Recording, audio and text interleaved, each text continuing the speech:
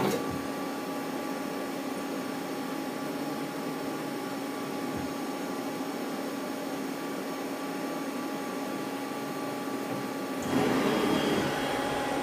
guys, welcome back to my YouTube channel, Mazatrol Tips and Tricks. If this is your first time here, my name is Phil, and I teach people how to set up and run a Mazac CNC lathe while programming it with Mazatrol. In this video, I'm going to show you guys how to tap on the lathe using the live milling spindle. My machine does not have rigid tapping, so I need to use a floating tap holder. But the programming is the same as the newer machines that have rigid tapping capability. Alright, let's get started. Alright guys, first thing we're going to do is push the left button, go to Program, Program File, and select a work number that's not listed up here. I'm going to select work number 20. So go back to Program, push work number 20 input, and if it's a new program, push the Program button. Mazatrol or EIA, going with Mazatrol. Workpiece material is aluminum. Outer diameter is 3.25. Inside is 0. It's 2 inches long. Max spindle RPM limit. This is the lathe spindle limit, not the milling spindle. So you can type in 2000 like we normally do. Finish allowance on X and finish allowance on Z is not going to be used in this program, and then neither is the work face, so I'm going to leave all these blank. First thing we're going to do is push the 3 arrows, M code, cooling on, down arrow, and now we're going to program a series of 3 tapped holes in the face of the part. So we're going to push the right arrow twice, and this gets us our milling menu, and we're going to center spot drill it, then we're going to drill it, and then we're going to tap it. On this older control, you have to do those in 3 separate processes. On the newer machines like the Smooth X control, you can just basically push tap, type in the tap information, and it will automatically come up with the tools for the drill and the spot drill based on what's already in the machine's tool chain. But in this older machine, we have to do each individual process manually. So the first thing we're going to do is push milling drill. We're going to do it on the face. We're going to drill 3 holes in the face. Number 1 pecking. Hole diameter is going to be 280. We have a 1/2 inch spot drill, but basically the effective diameter of the spot drill, we're going to make it 280 thousandths. So 0.280. Cutting depth is going to be 140, which will give us a 280 thousandth spot. We're going to drill a 1/4-20 hole pattern in the face of the part. So this will give us a 280 thousandths diameter spot face. So 0.140, because we have a 90-degree spot drill in here. Depth of first cut, we push auto. And then tool number, we can push tool data, and I have it in here, tool number 13. So go back to program. So 13, input offset 1. And then it's asking us the shape pattern. We have the 2 choices. We have a point or we have a circle bolt pattern. On this older machine, we only had 2 choices. Circle is the same as the newer machines as radius or circle, the way this circle functions. It does not automatically put the holes equally spaced. You have to tell it that. On the newer machines, if you push circle and you take it 3 holes, it's going to automatically space them 120 degrees apart. For this older machine, you have to tell it the angle from one hole to the next. So what we're going to do is drill 3 holes in a circle pattern. Starting point on X, we're going to give it a radius from the center up of 1 inch. Starting point angle of Y, so this is our C angle. We're going to start at C0.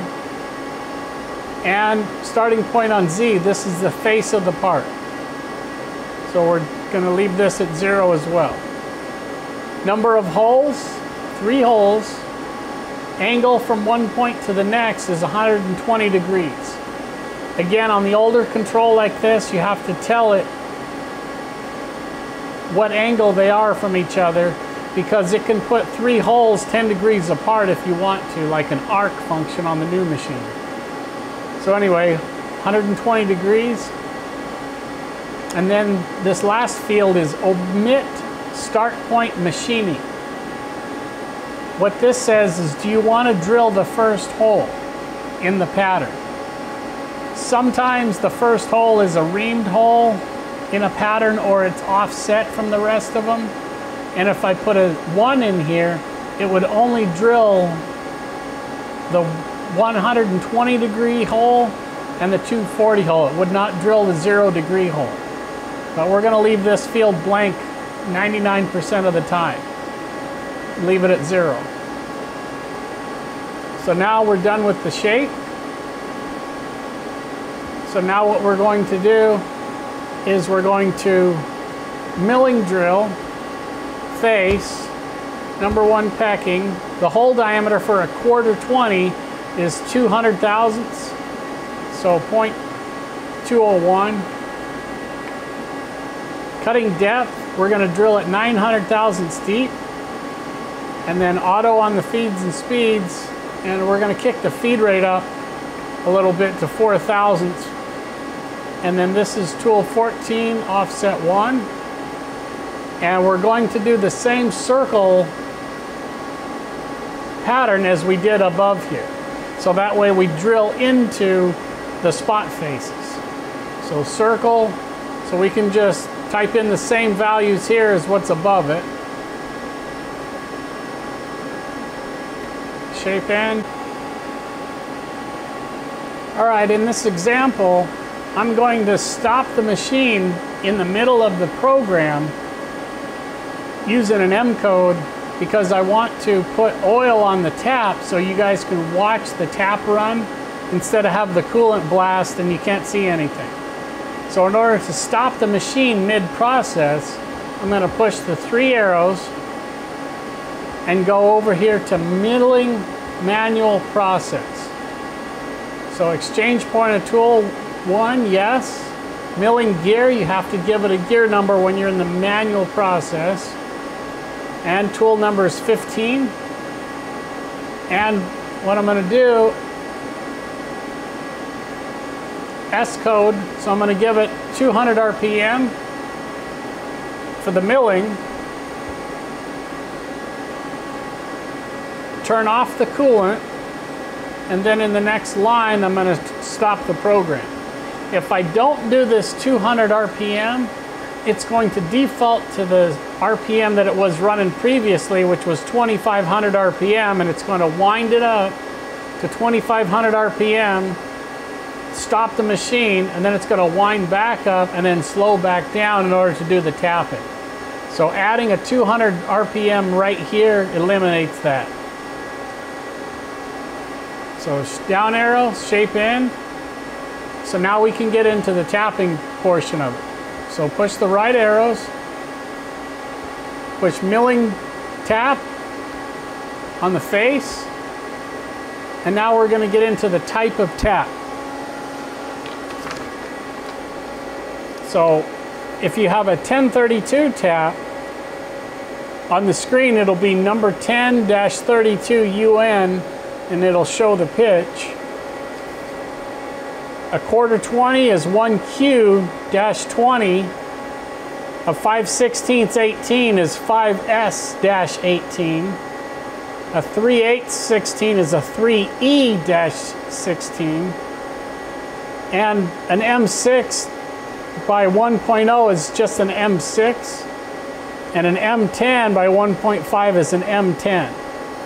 And it shows you the pitch of each of the taps you have.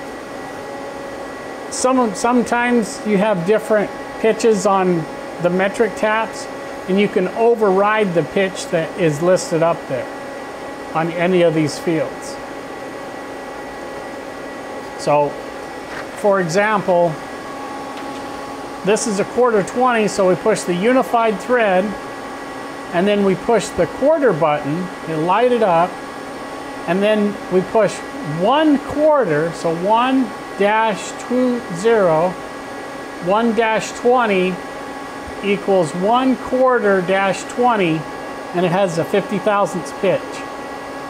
We're going to tap it 0.7 thousandths deep, and I'm only going to run it at 20 surface feet per minute because the acceleration is slow on this machine.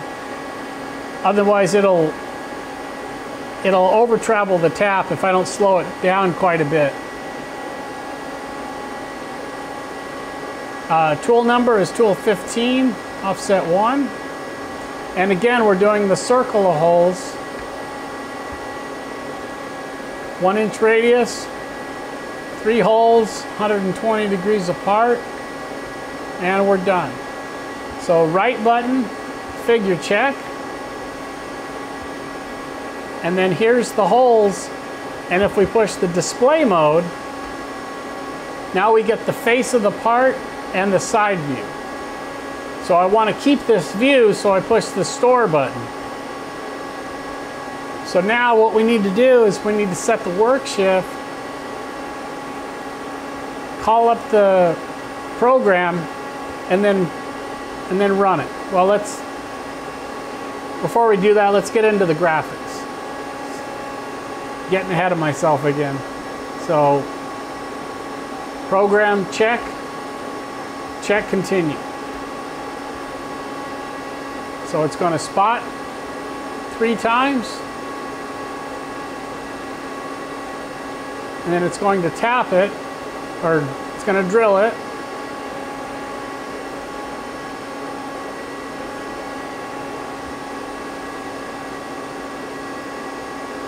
All right, now it comes up the tap.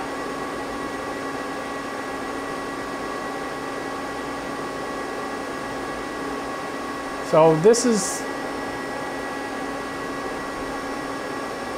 now it's going 700 thousandths deep.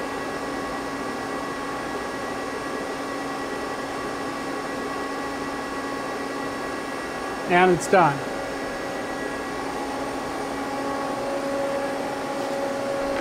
So on my previous video, I showed you guys the parameter U54 for tapping. It'll tap deeper for the incomplete thread of the front of the tap if U54 has a value in it. So I cleared out the value on the previous program because I was tapping with the spindle, and the same parameter also controls the milling tap as well. So if I put a 30 in here, then it's going to tap it an extra 150 thousandths deeper. So I left U54 at 0, so whatever I put in there is only the depth it's going to tap. It's not going to go extra deep. So again, it's the same parameter as the spindle tap program, U54. So if U54 has a value in it, the tap is going to go deeper than it was programmed on the depth here. So I prefer to tap it exactly what depth I want, not have it go extra. So I'm leaving that parameter at 0.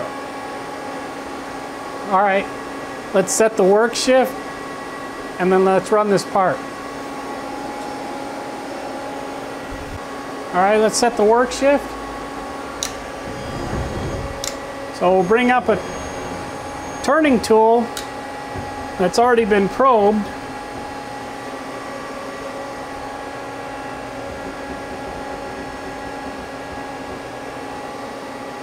All right, that's close enough.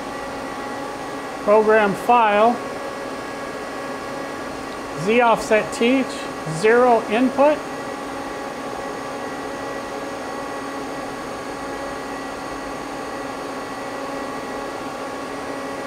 Auto, work number 20. And now we can see our turning tool just like it is over here.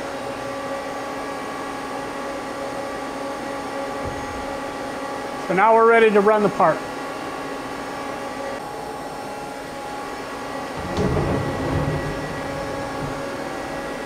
All right, coolant's on, cycle start.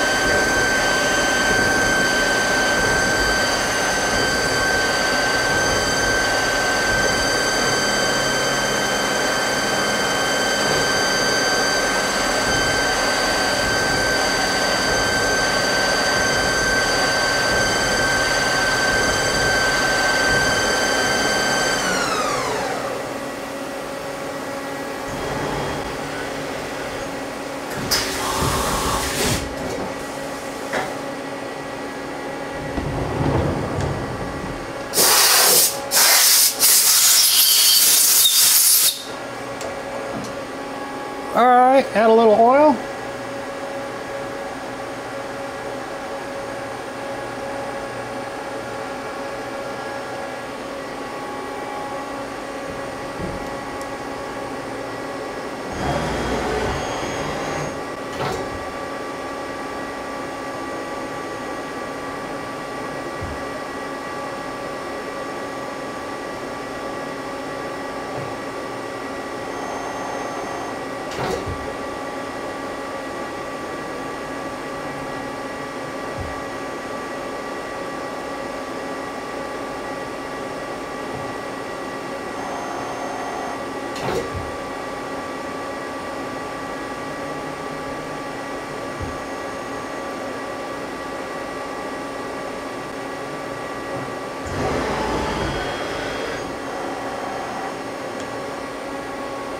And we're done.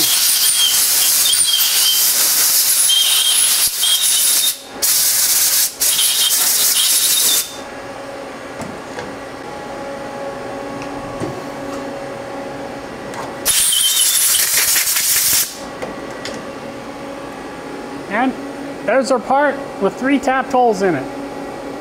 If you like what you see, go ahead and push that subscribe button and click the bell so you won't miss any future videos we have coming out. Also, if you guys have suggestions for future videos, please let me know down in the comments. Thanks for watching.